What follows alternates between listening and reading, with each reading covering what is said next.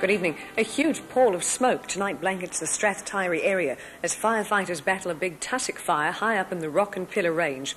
Department of Conservation staff at the scene say it's burning over a 5-kilometre front and won't be brought under control until tomorrow at the earliest. There's no water available and the 40 firefighters are having to do what they can with shovels. An area of alpine reserve that's home to a unique weta has already been blackened and more damage is expected. What started out as a class assignment for a student at Southland Polytech has ended up in a prominent spot in Invercargill. There was quite a crowd in Walkner Place to see the cast aluminium sculpture created by student John Penisula. A number of local organisations contributed to the cost, and at lunchtime today, all was revealed.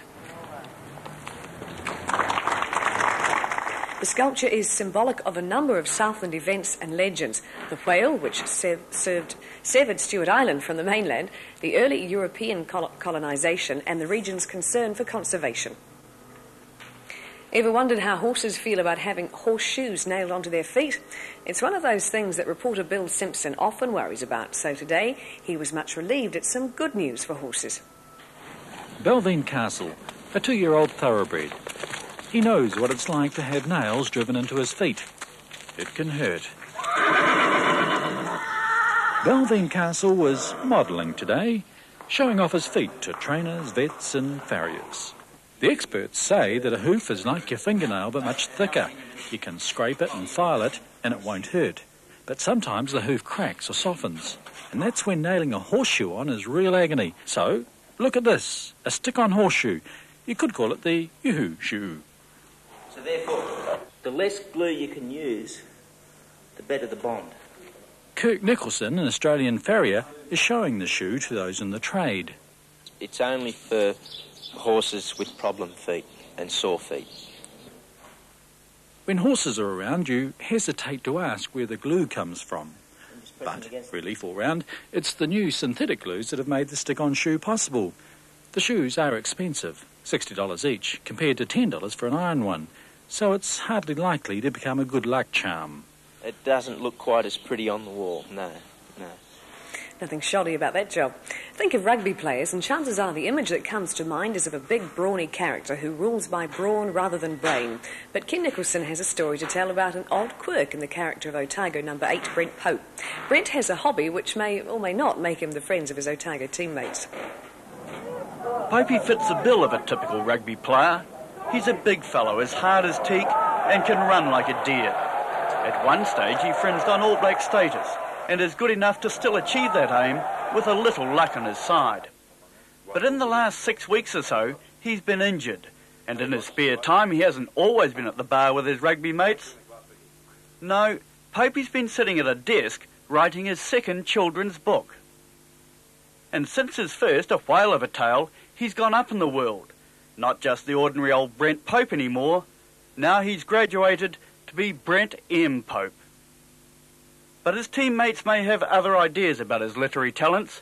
His latest hero, Herbie Hotton the policeman, can only be based on one character, the idol of the Carisbrook fans, Steve Hotton. But while Hottie may be proud of his increased fame, a closer look at the script may not please him quite as much. I haven't talked to Hottie lately, so I don't think he'll be too pleased, but he has been down the gym doing sit-ups, so perhaps it's a hint for the future. The point's been made, do you think? The point's been made for the beach this week. Both books have characters well known to Otago rugby fans. Mike Brewer becomes Mario Brewer, the ice cream man. Gordon McPherson becomes a mayor. Richard Knight, Rupert to his teammates, is Rupert Knight, the lolly seller. And then there's Hottie. And the eyes give him away.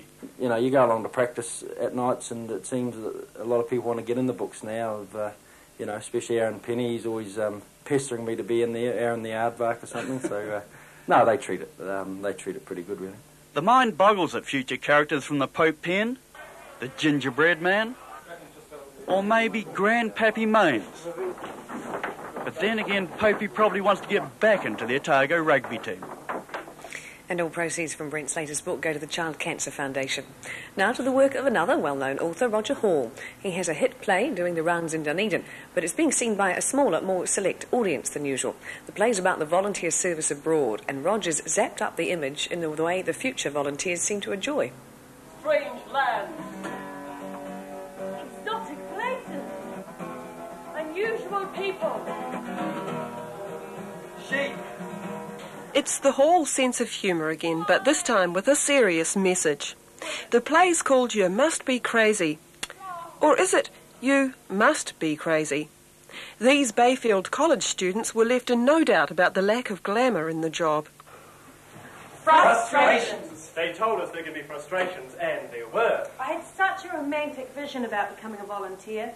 That'll change very quickly. If machinery breaks down, it takes 3 or 4 months to get parts. The electricity system here is appalling. It's not gecko eggs in the fuse box, it's mud wasp nests. The house catches fire. You're expected to travel half an hour to the fire brigade to pay them before they come and put it out.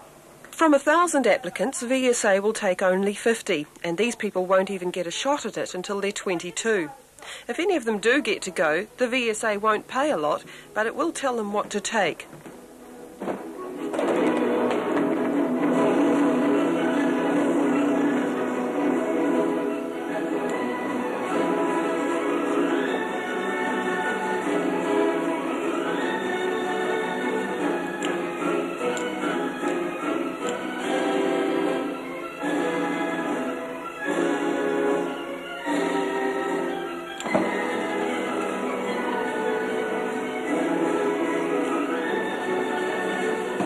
The interest of today's group is anything to go by, VSA may get a lot of new blood from Rodger Hall's play.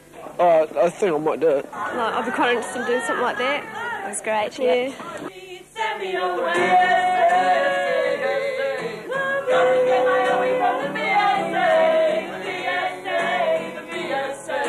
Select me, don't reject me, send me away.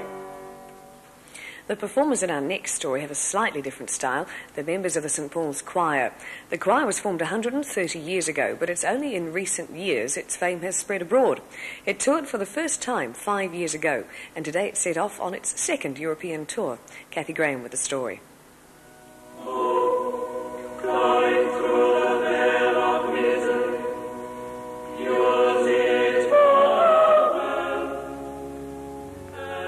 Choristers of St Paul's are featured regularly on television at home. They sang at Bishop Penny's ordination. It's an all-male tradition, no longer very common in the Anglican world. That makes them very popular abroad. Today they set out on a 6-week tour which will take them to England, Berlin, East and West Germany, Czechoslovakia and Vienna to sing in some of the world's most famous churches. Just organising seats for the 25 choristers, especially the trebles, is a business, but they should be well taken care of. Each gentleman has a boy or two to look after, so we're pretty well in a buddy system, and that works extremely well. The boys themselves are looking forward to their first stopover. Disneyland. And they're not at all nervous about the prospect of performing.